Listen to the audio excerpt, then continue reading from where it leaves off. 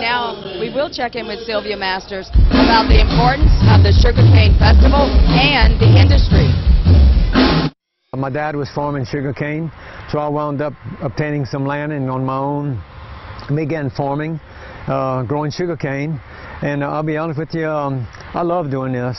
It's not work for me, it's like play. I really enjoy it, so I don't consider it to be work. Ronnie Gosselin is talking about his job as a sugarcane farmer in Iberia Parish.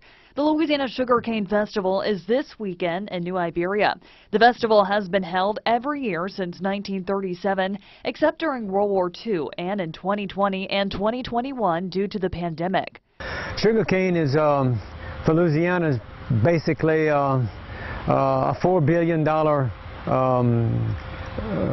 return to the state. Money turns over that many times. It employs about 19,000 people. Gosselin says planting season for sugarcane in South Louisiana is going on right now. Sugar is really adaptable to South Louisiana because it can handle large amounts of rainfall. As we've just experienced the last 3 months, we were having rain practically every day, and sugarcane thrives on the water and the sunshine. I did something for the first time. I tasted sugarcane. Chew it and taste the juice. What? I tasted, no, it's sweet. This is unbelievable. First, been in South Louisiana, how long? A long time. Turning to the festival royalty, a new Queen Sugar is chosen Saturday evening.